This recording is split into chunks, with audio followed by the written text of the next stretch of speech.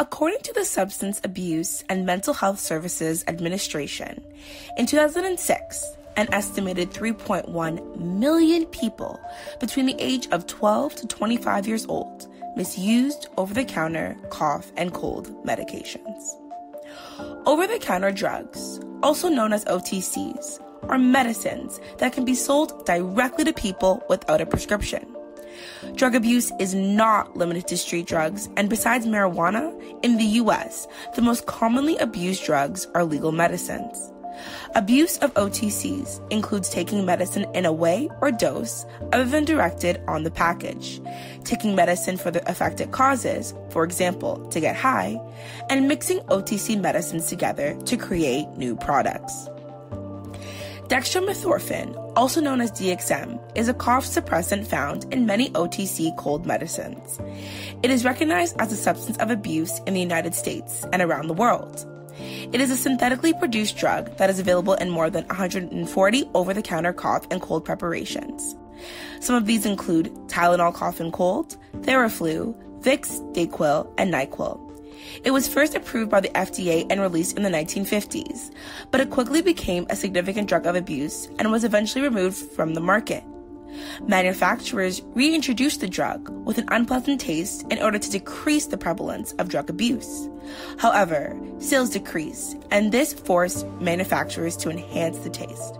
This caused the drug to become a significant drug of abuse again, mostly with younger people. DXM attaches to receptors in the brain called NMDA receptors and stops their activity.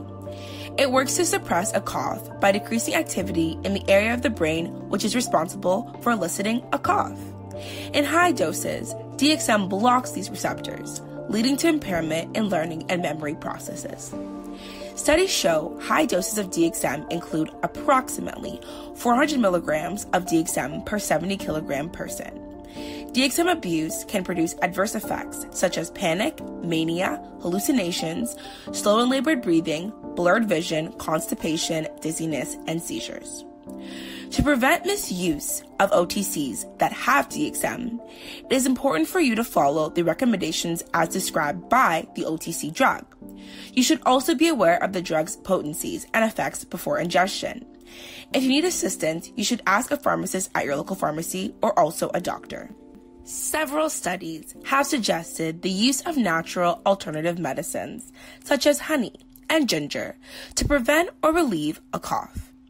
A dose of 2.5 milliliters of honey before bed has been shown to alleviate cough-related symptoms as efficiently as DXM through its anti-inflammatory properties. Ginger also has antioxidant and anti-inflammatory effects that suppress respiratory sensitivities without the side effects caused by DXM. Overall, it is not bad to take medications with DXM if you present symptoms of cough and cold. However, it is important to be mindful of the drug's effects to avoid the misuse of DXM.